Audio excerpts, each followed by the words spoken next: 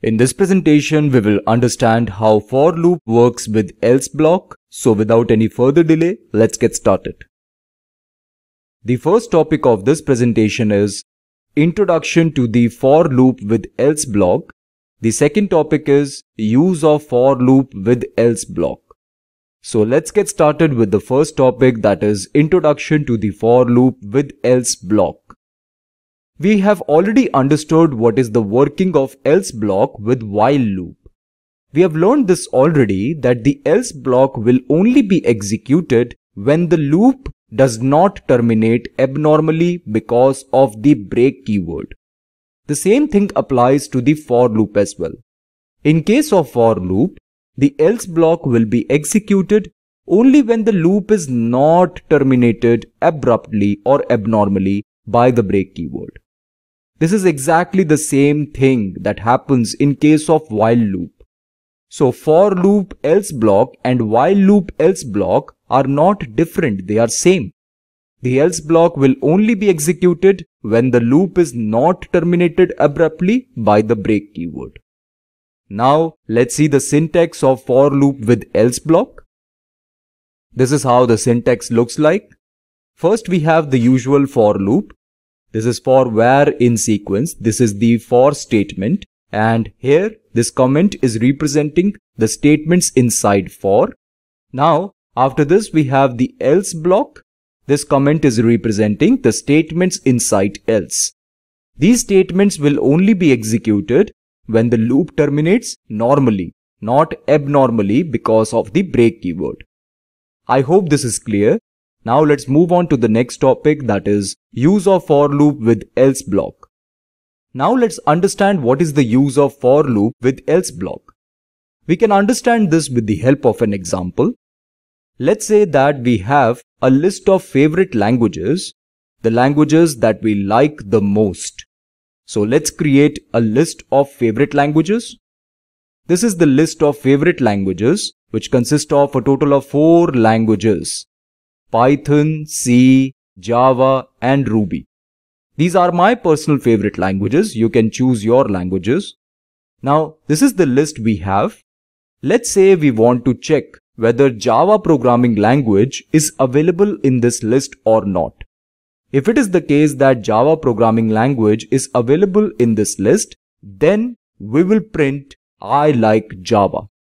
If it is the case that Java programming language is not available in this list, then we will print I don't like Java.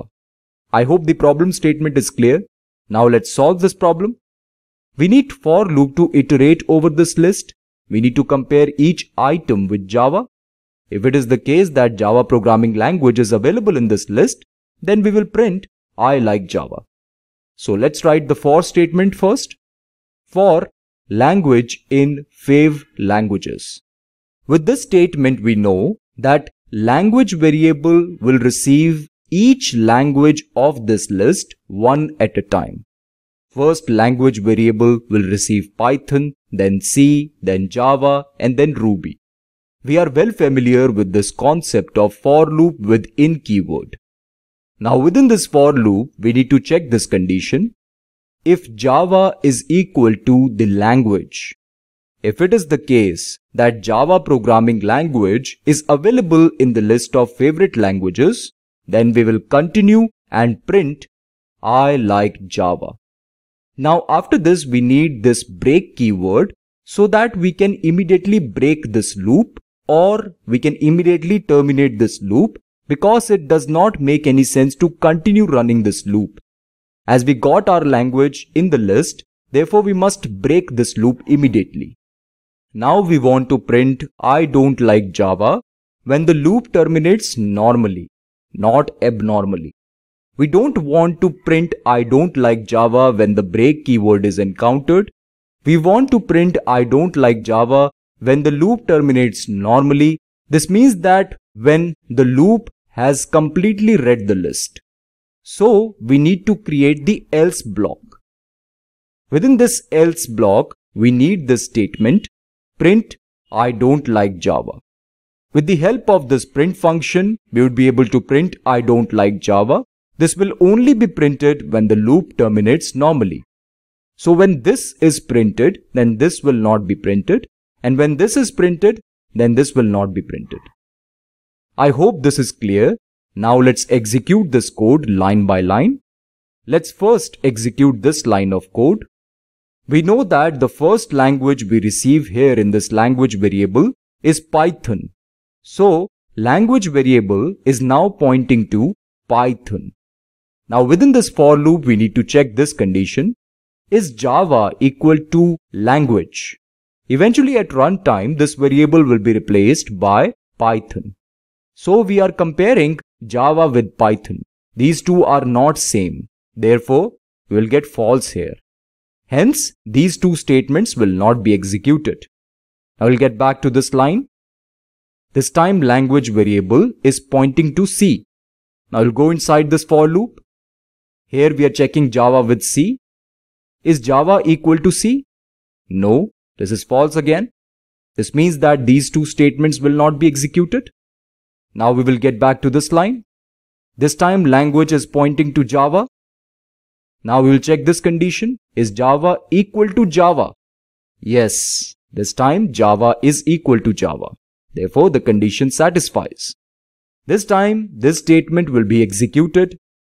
This means I like Java will be printed on the screen. So the output is I like Java. After this, the break keyword is encountered. This means now we have encountered the abnormal termination of this loop. After this break keyword, we know that the else block in this case will not be executed. So we are done with this program. So the output of this program is I like Java. So one thing is clear. When I like Java is printed on the screen, then I don't like Java will not be printed. And when this is printed, then this will not be printed.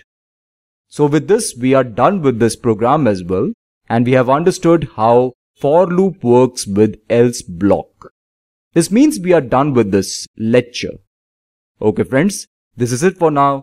Thank you for watching this presentation. I will see you in the next one.